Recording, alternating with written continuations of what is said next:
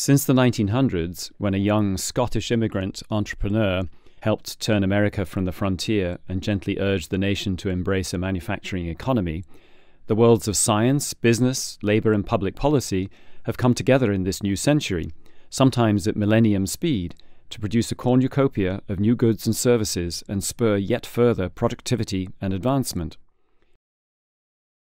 Andrew Carnegie, founder of Carnegie Mellon University, didn't live to see his name become a household word in America, but it wouldn't have surprised him.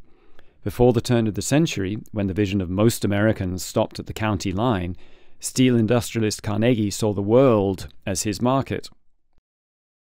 Today, his vision continues as Carnegie Mellon faculty, researchers, and students continue to develop novel ideas that will reshape the way we live and work.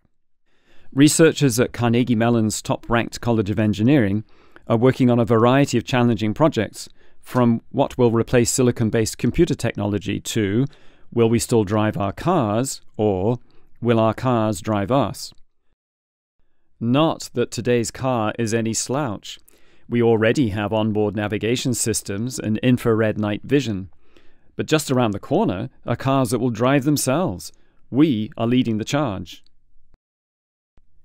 We are also looking into the power of nanotechnology, a single technology so incredible that it can fight disease, stave off aging, clean up toxic waste, boost the world's food supply, and build roads, automobiles, and skyscrapers.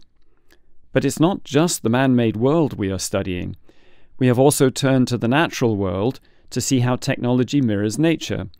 Our nanorobotics lab is mimicking the movements of vampire bats, bees, and hummingbirds to develop robots that can protect us and ultimately improve our work environment. And because the world is becoming a very complex place, our engineering researchers are creating systems that can help nab intruders with biometrics. We have developed a new tracking system that uses the iris of the human eye as a facial fingerprint to trace and detect terrorists or cybercriminals. So, with all this tracking and detection work, will we see the end to privacy? How can we secure our personal data?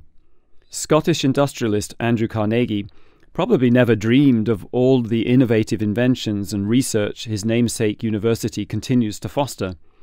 Technology is moving fast. We understand the importance of controlling and helping consumers better adapt to these self-accelerating technologies. The economic destiny and prosperity of entire nations may rest on one notion. Can we improve information technology?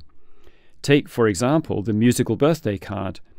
Today's musical birthday card contains more processing power than the combined computers of the Allied forces in World War II. The future is now, and we are here to speed the process along.